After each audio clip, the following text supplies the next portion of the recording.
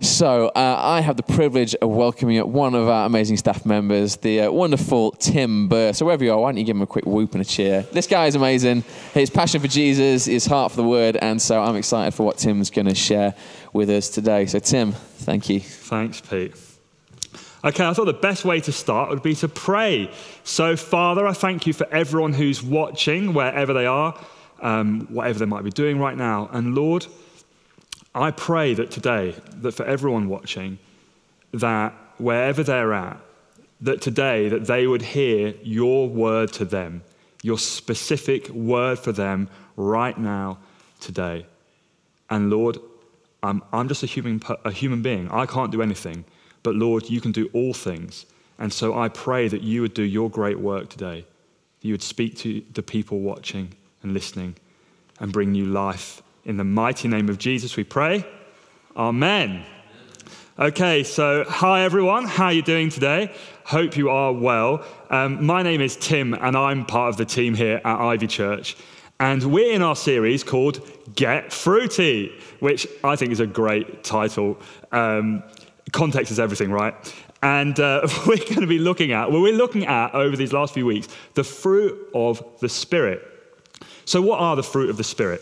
Well, the fruit of the Spirit is the evidence of the work of the Spirit of God in the life of a person and the community of people who follow Jesus. It's not a list of things you have to try really, really hard and be better at doing.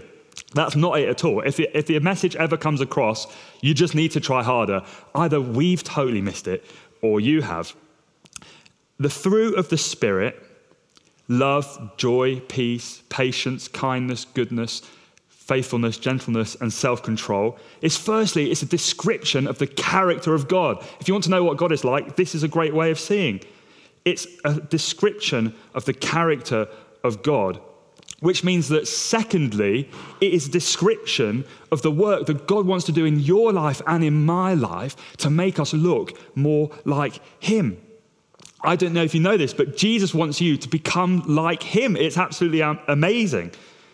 The fruit of the Spirit is a description of the work that God wants to do in your life and in my life to make us more like him. Now, this is helpful because if we know what it is that God wants to do in our lives, then it gives us the opportunity to go along with it, right? And as we do that, we'll see the fruit grow. So how does it actually happen? Well, it's not through just trying really hard to be a good person, but it's by faith in Jesus. It's by trusting in him to do that in us through the gift of the Holy Spirit, which is his gift to any person that believes in him. Now, you might be new to all of this and wondering, Tim, well, what the heck is the Holy Spirit? The Holy Spirit, it's the gift of God in you and in me. God can't be separated from what he gives. God gives himself to you. His love, his power, all wrapped up in the person of the Holy Spirit. It's pretty amazing, right? The Holy Spirit is actually what makes Christian life possible. Without the Holy Spirit, it's totally impossible. And so that's why the Bible says to us again and again, be filled with the Spirit, be filled with the Spirit, be filled with the Spirit. God wants to fill you with his Spirit every single day so that you would be empowered to live a life that reflects Jesus. Now, as those fruit grow and as the work of the Spirit grows in your life and my life, one of the ways it will show is in gentleness. Okay, so that's what I'd like to talk to you about today. Gentleness. I mean, if that's okay with you. I'm just joking. Okay, so the Greek word for the fruit of the Spirit is prautes. Say that with me, prautes. It's a great word. It actually occurs a few times in the New Testament. Sometimes it gets translated as gentle, and sometimes it gets translated as meek. So I wonder for you, as you hear those words, what comes to mind? What do you think of when you hear the words gentle or meek? Why don't you tell us in the chat or in the comments if you're on Facebook? Now, being really honest, when I think of gentle or meek, I probably naturally think of someone who's just very nice, maybe just a bit quiet, and they never say no to anything that I ask them to do, and maybe, they're not really too pushy, but they're just nice to have around, and maybe a bit of a pushover. They don't really disagree with you about anything. You can kind of get away with murder around them. Meek sounds weak, right? Well, the Cambridge Dictionary actually defines meek as, and I quote, as quiet and unwilling to disagree or to fight to strongly support personal ideas and opinions. Synonyms of gentle and meek in our culture are things like timid, mild, bland, weak, and unambitious. Do you want to be meek?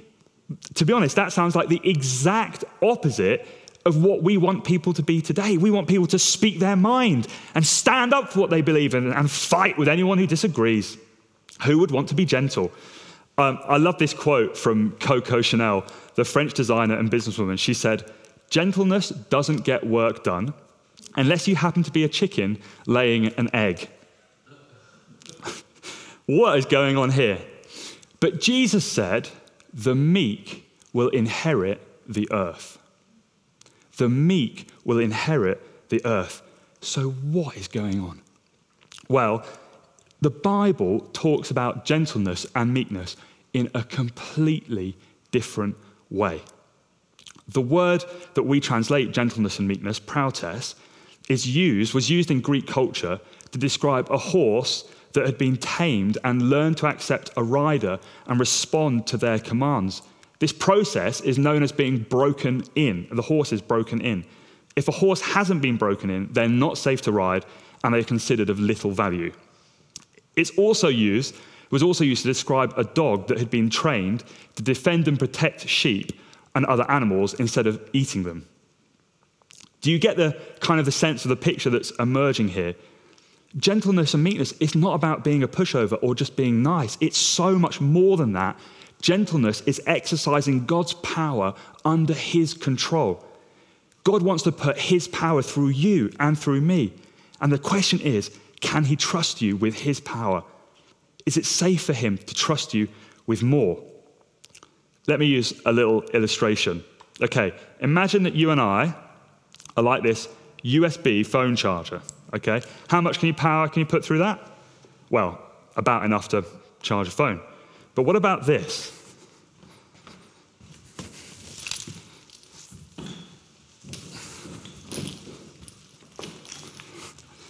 What about this cable? How much power do you think you could put through that? Well, you already know by looking at it that it's a lot more than this phone cable because of the amount of insulation. The more insulation there is, the more power that you can put through it. The wire carries the current, but the insulation makes it safe. It makes it safe to handle more power. So when it comes to thinking about power and God's power at work in your life and in my life, I'm not talking about our power. We're just the cable, remember. This is all about God's power. We're the connection. When God wants something to happen on earth, as it is in heaven, he wants to use us. It's like on one side, we're connected to God through the Holy Spirit. And on the other side, we're connected to the world and the people around us. And God wants to put his power through us, to channel it through us. So the question is, how much power is it safe to put through us? Now, so gentleness is like the insulation, if you like. And in the Bible, it has two components, okay? The first is like the vertical aspect. That firstly, gentleness is about humility before God, recognizing who he is and who we are, and that actually we're totally dependent on him. We have no power apart from him. Without Jesus, we can do nothing. Now, the second aspect, the horizontal aspect, if you like, is patience with others. It's the knowing that we're just people, we're just human beings, that we're weak, that we're fallible, that we get things wrong, and that we're not perfect. It means that we're able to be patient and kind with others as we walk this journey together. So let's look at this a little bit closer. The power of God, what is it for? And how do we grow in gentleness? Well, the story that I want to use to kind of bring it to life for us today is from the book of Acts. And if this is all new to you, okay, the book of Acts comes after the 4 accounts of Jesus' life in the New Testament. At the beginning of the book of Acts, Jesus has been raised from the dead, he's been ascended into heaven, and he's poured out the Holy Spirit on his followers with great power. And it completely changed their lives. The Holy Spirit took a group of frightened, intimidated people and turned them into an unstoppable movement that took the good news of Jesus across the known world in the face of great hardship and persecution. It's extraordinary. But you know what? They were just ordinary people like you and me. And the whole of the rest of the book is about what those disciples go on and do in the power of the Holy Spirit. It's an amazing read. So the story we're going to look at today comes as the good news of Jesus has reached a place called Samaria for a man named Philip. The disciples, Peter and John, are sent down there to find out what on earth's going on. And they meet a guy there called Simon. And so I've asked Rebecca, my lovely wife, to come up and to read this story for us. I'm going to move this out of the way so I don't trip over it. A reading from the book of Acts, chapter 8, verses 9 to 24. Now for some time, a man named Simon had practiced sorcery in the city and amazed all the people of Samaria. He boasted that he was someone great, and all the people, both high and low, gave him their attention and exclaimed, "This man is rightly called the great power of God." They followed him because he had amazed them for a long time with his sorcery. But when they believed Philip as he proclaimed the good news of the kingdom of God and the name of Jesus Christ, they were baptized, both men and women. Simon himself believed and was baptized, and he followed Philip everywhere, astonished by the great signs and miracles that he saw. When the apostles in Jerusalem heard that Samaria had accepted the word of God, they sent Peter and John to Samaria. When they arrived, they prayed for the new believers there that they might receive the Holy Spirit, because the Holy Spirit had not yet come on any of them. They had simply been baptized in the name of the Lord Jesus. Then Peter and John placed their hands on them, and they received the Holy Spirit. When Simon saw that the Spirit was given at the laying on of the apostles' hands, he offered them money and said, "Give me also this ability, so that everyone on whom I lay my hands on may receive the Holy Spirit." Peter answered, "May your money perish with you, because you thought you could buy the gift of God with money? You have no part or share in this ministry, because your heart is not right before God. Repent of this wickedness and pray to the Lord in the hope that he may forgive you for having such a thought in your heart. For I see that you are full of bitterness and captive to sin." Then Simon answered, "Pray to the Lord for me, so that nothing you have said may happen to me." Amazing. Thanks, Becky. Okay, let's have some water. Okay, so this guy, Simon, he was kind of a big deal, okay? And he must have thought he was, because he told everyone around him that he was the great power of God. I can imagine that slogan written on his wagon or whatever he had as he travelled around. But you can imagine his Instagram page. He had loads of followers. People were really impressed with him, totally taken in. They really thought he was someone special. And then Philip comes along and he starts telling everyone about Jesus. Loads of people come to faith and they're baptized, including Simon. And he's amazed by the way that the power of the Spirit of God is at work through Philip. And he sees it and he's like, "I want a piece of that action." Now, we know that that's what is in his heart, because when Peter and John come and start praying for people to be filled with the Spirit, and we don't know exactly what's going on, but maybe there's some visible signs of what's happening as people receiving this gift from God.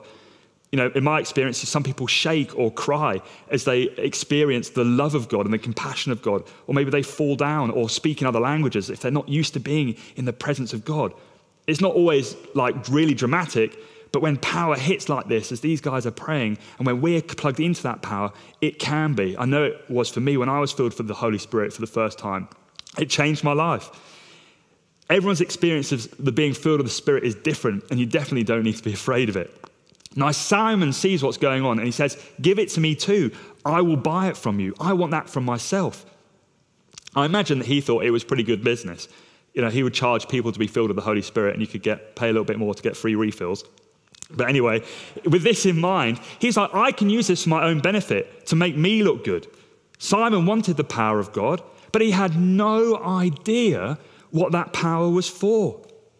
Now, you might be wondering today, well, Tim, what is the power of God for? Why is it given? That's a really good question. Not long after Jesus was filled with the Holy Spirit, he told everyone why. In the Gospel of Luke, chapter 4, you can read it. Jesus said, "The Spirit of the Lord is on me because what, Jesus? Because he has anointed me." But why? Why have you been anointed with the Spirit, Jesus? And he says this, "To proclaim good news to the poor, to send me to proclaim freedom for the captives, recovery of sight for the blind, to set the oppressed free, to proclaim the year of the Lord's favor."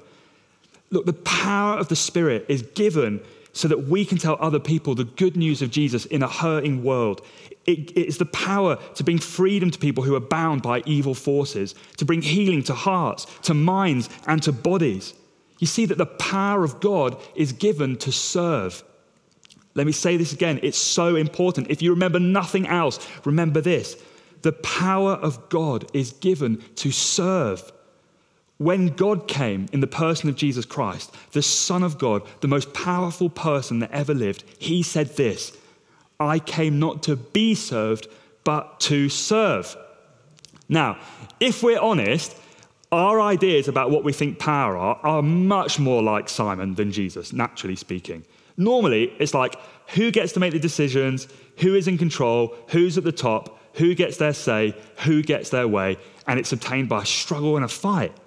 Now, the events of the last week, as we've witnessed the US election, really highlight this as we've watched Biden and Trump fight it out. Okay, going for a completely different illustration, for the Marvel fans out there, okay, think of Thanos and his struggle for power and control over the universe as he collects the Infinity Stones so that he could do what he thought was right without anyone stopping him. But the reality is that this thinking about power is not limited to the realms of politics or cinema. It affects our relationships, our marriages, how we engage in our workplaces and our leadership. And it can have such a negative impact on all of those relationships in those different places. When Jesus came, he turned this whole thing upside down. He said, there's another way. He said, if you want to become greatest of all, you must become servant of all. I wonder if he would have said to Simon, if you want to become the great power of God, then you must become the great servant of God. You see that the trajectory of Christian life is not up, up, up, pushing others down, down, down. It's down, down, down, raising others up, up, up. Now, when Peter and John heard Simon's request, they warned him to repent, saying that he's like, you've got no idea what you're asking for here. This ministry, and ministry means service, you're not right for it because you're not right before God.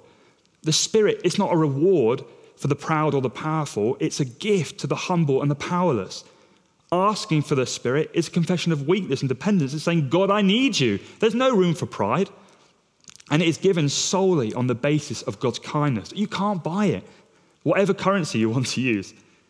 Simon thought that he could use it to make himself look good. And in the end, he would only use it to take advantage of people. Now, God wants to give you and me his power. The power is given to serve. How much power depends on the insulation of gentleness, humility before God, and patience with others. Now, before you get the idea that Peter and John had nailed this, they had learned this the hard way. They started out probably a lot like Simon in this story. But as they followed Jesus through their mistakes, through their misunderstandings, through their failures, they learned the way of Jesus. They learned the way of gentleness. Friends, gentleness is not weakness. It is not apathy. It is not being a pushover or just being nice. This fruit of the Spirit is God's power under his control in your life and in my life.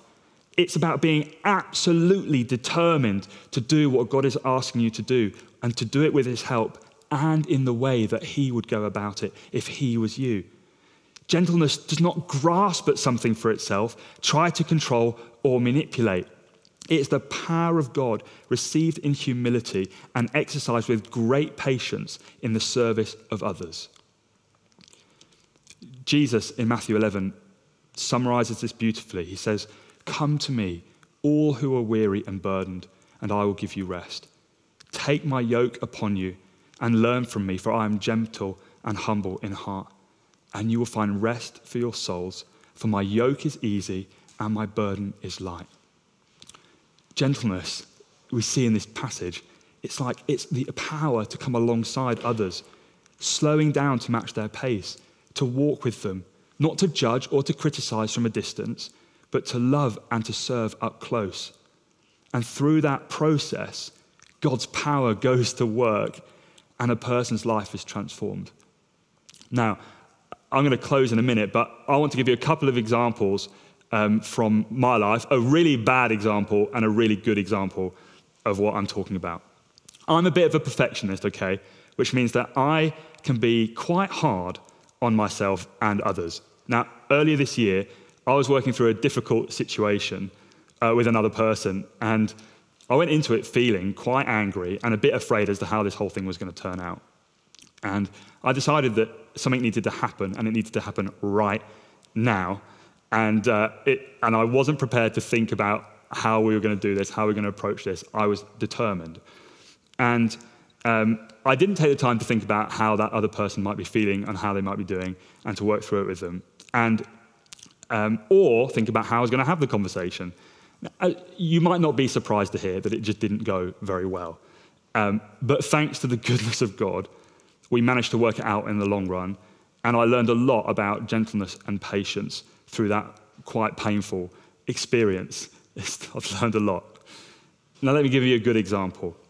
A few years ago, I was in a really bad place financially. I'm so thankful for the work of CAP and that we support that ministry. And I was really scared of what would happen if people found out that I was struggling financially and if I was in debt. And eventually, I plucked up the courage to tell someone at work. And I was actually really scared about how it would affect my work. And I had no idea what that person was going to say. I was honestly terrified. But when I opened up to them, they just said to me, "Oh, Tim, I'm so sorry to hear that. How can I help?" And I was absolutely stunned.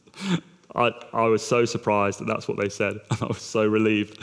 You know, I found that because of that person's gentleness, I was able then to find the courage to tell the other people in my life that I needed to talk to and start to make much better financial decisions. Can I invite the band to come up? So, it's kind of to bring this into land now. The journey of gentleness, like the horse being broken in, is learning to submit to God, to his commands, to his direction, so that we're safe to be around, and so that God can use us with great power.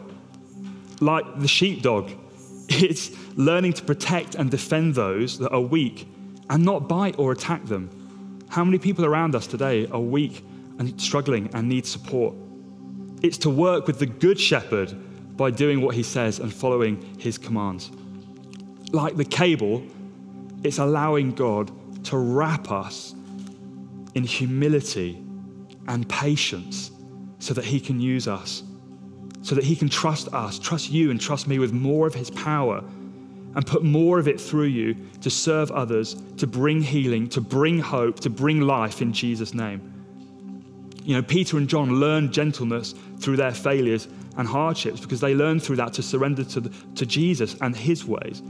Through that, they became aware of their own pride, of their weakness and their need of God. And as a result, God trusted them with his power. And you know, I wonder if the times that we're going through like this are an opportunity for God to do this work of gentleness in our lives.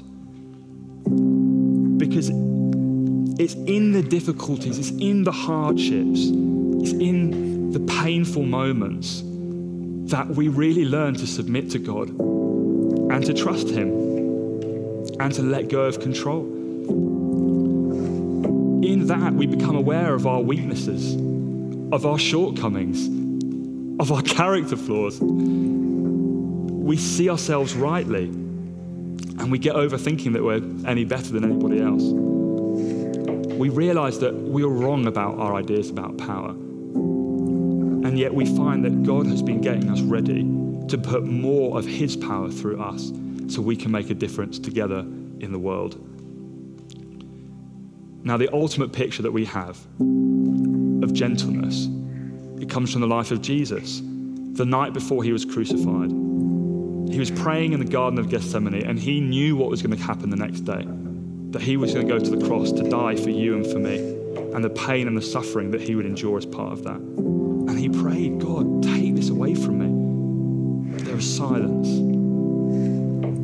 And so he knelt down the Son of God, the creator of the universe, for whom and through whom all things were made, humbled himself, surrendered himself, and prayed the most powerful prayer that has ever been prayed in history. Not my will, but yours be done. Not my will, but yours be done.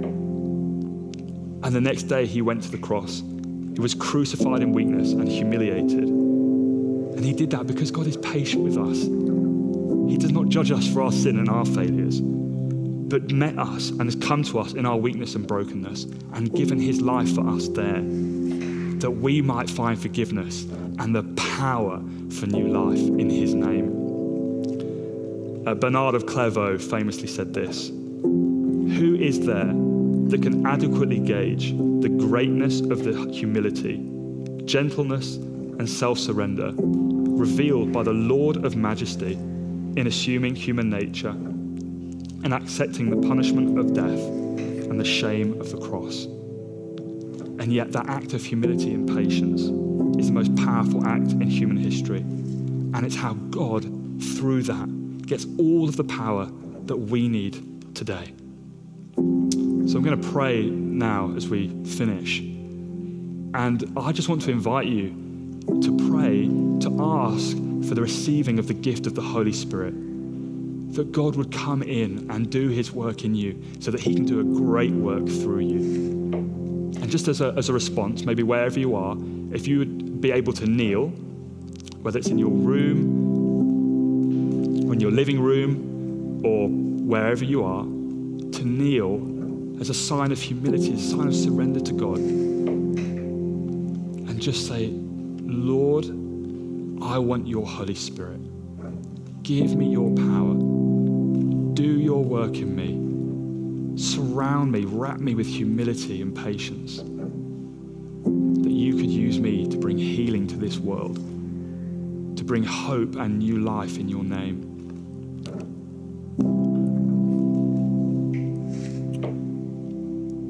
So just as you're kneeling now, I'm going to pray for you and invite the Holy Spirit to come. Heavenly Father, I thank you for your great love for us. Thank you that you went to the cross for our sake, that we might find forgiveness and new life, that you surrendered yourself for our sake. And now, Lord, we want to surrender ourselves for your sake. And I want to pray and ask, Father, for the giving of the gift of your Holy Spirit for people that are kneeling now. Just where you are in your homes, Lord, I pray for the anointing of your Holy Spirit. Come, Holy Spirit. Come, Holy Spirit. And I thank you for the gift of your Spirit. And Lord, I want to speak this as a word over everyone who's kneeling now. The Spirit of the Lord is upon you because he has anointed you. He has anointed you. Maybe just say that. He has anointed me. The Spirit of God is on me because he has anointed me. He has anointed you to proclaim good news to the poor, to proclaim freedom for prisoners, recovery of sight for the blind, to set the oppressed free, and to declare the year of the Lord's favor. Father, I pray for an outpouring of the power of your Spirit for every single person, Lord, that you would fill them with your power, that they might be a part, Lord, and that we together might be a part of your healing work, your restoring work, your redeeming work that you want to do in our generation, in our time, Father. And I pray, Lord, for an outpouring of the gift of your Holy Spirit, that we would walk in the fullness of that. In Jesus' name, amen. So I'm going to hand over to Louise, and they're going to lead us in this song. And it's a great prayer, inviting God to do a great work in us.